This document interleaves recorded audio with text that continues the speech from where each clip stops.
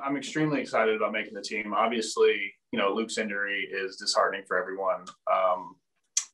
I wish him a speedy and full recovery. I had meniscus surgery in 2014, and so I know what he's going through right now. And he's obviously a big part of this team. And my goal is not to come here to replace Luke Boyd. It's to be Jay Bruce and help the team just like I planned on helping the team when I signed the contract to come here. So I'm extremely grateful for the opportunity, and I look forward to continuing to towards the goal of winning a World Series.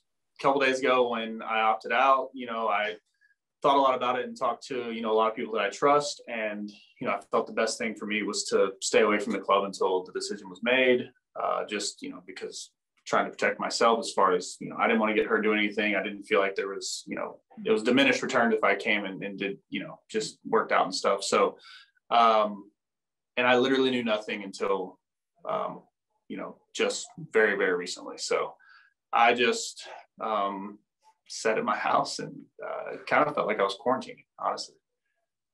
But so a lot of nothing. And then, it all hit pretty quickly.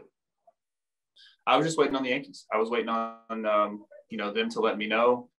Clearly this is, where I've wanted to be, and, this is why I signed here. So I was very hopeful the whole time, like I told y'all before, and, it worked out. I feel like it's been good. I feel like there's a lot of things that I need to work on and want to continue to work on, but I'm confident that, I can play a very adequate first base, and, the more practice, I think I can be good over there. And, it sounds like I'm going to get a lot more of an opportunity to be there pretty exclusively, I guess for the foreseeable future here. And, I look forward to being able to focus on that. And there's a lot of work to do, but I'm looking forward to it.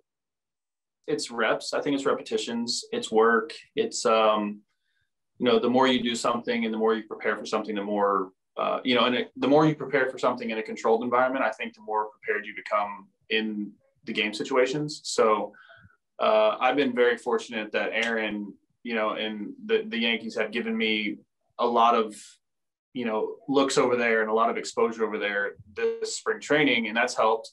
And I think just continuing to practice and continuing to kind of just drill it, to where, the more you do something, the more comfortable you become with it. So I look forward to getting even more comfortable with it than I am right now. I played first base until I was 14 years old, pretty exclusively. And then I moved to the outfield. So I've taken, throughout my career and throughout my life, I've taken a lot of ground balls, and I would take ground balls when I was with the Reds to kind of work on my hands for the outfield, because I think that a lot of it correlates. And so, throughout my career there, Freddie Benavides helped me a lot. And, I watched Joey Votto, and I talked to him a lot about it. And he's someone that's very diligent and specific with his work. And I got to watch that and kind of, see how he goes about it. And, then, people with the Mets, and then it's just kind of continued to evolve. And so, but I, have worked here, and, these guys have been great for me as far as the work and the routine goes. And I'm still learning a lot about, kind of forming and having a daily routine when it comes to infield work.